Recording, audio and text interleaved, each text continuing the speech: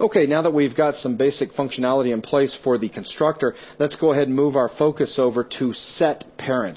Remember, with SetParent, the idea is to take this transform node and make it a child of another node, or you could even go as far as to take this node and make it a root level node, depending on how you call SetParent. And what do I mean by that? Well, simple. What does SetParent take in? SetParent takes in the parent that you wish to become this particular transform node's parent. Now, what happens if you send null in?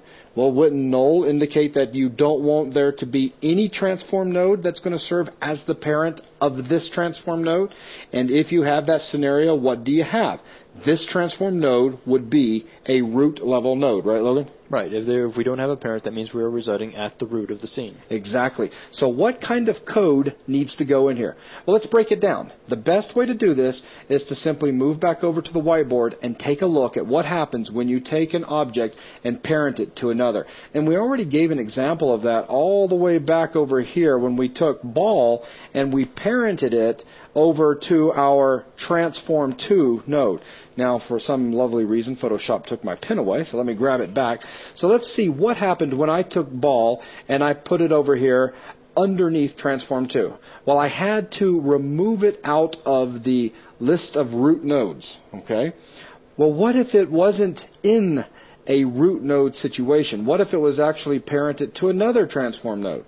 That means that it would have been in some other node's list of children. So basically, the node can reside in one or two states in regards to who its parent is.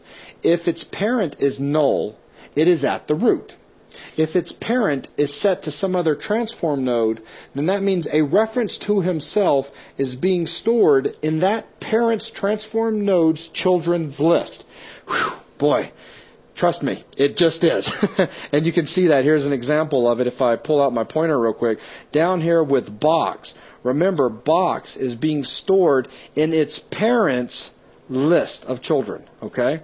So here with box being set up right here, its parent is transform1. So transform1 contains a list of children, and in that list is a reference to box.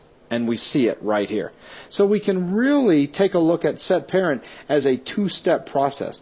The first step would be to remove it out of some sort of containing list. It's rather one of two things. It's rather out of the root nodes list, if it is a root transform node at the moment, or remove it out of a transform node's children's list if it is parented to some other transform node. So that is the functionality we need to get set up. So Logan, let's go ahead and pull up Visual Studio and set that up. Okay.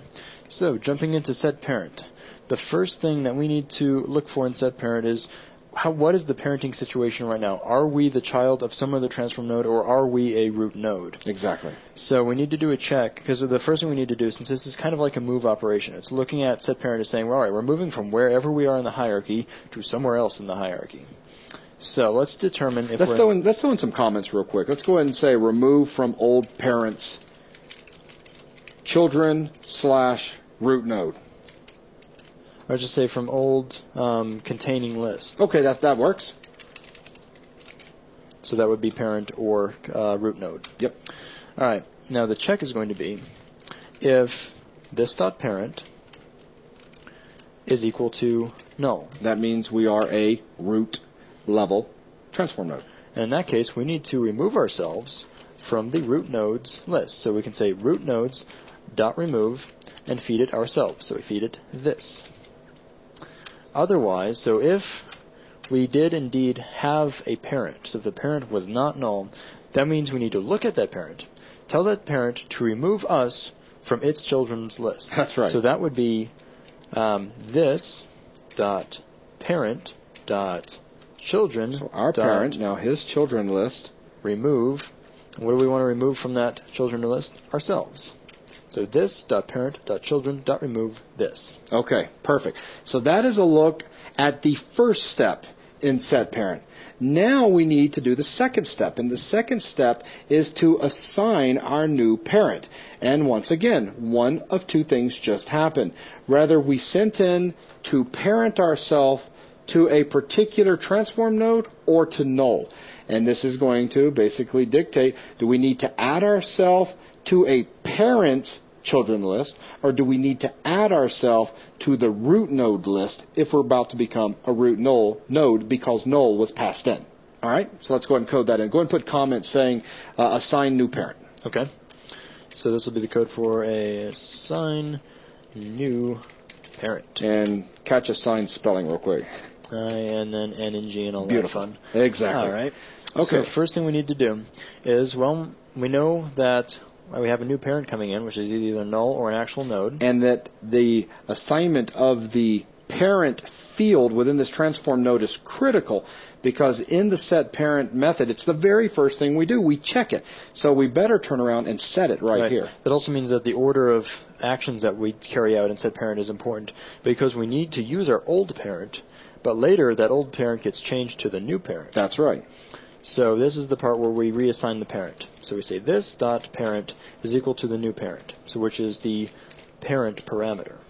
So there we have now set our new parent field. Okay, and now what we need to do is check to see if that parent we sent in was null, because if it was null, that means we're going to be a root node. So we'd need to add ourselves to the root nodes list. Okay, so let's do a check and see if the parent parameter is null.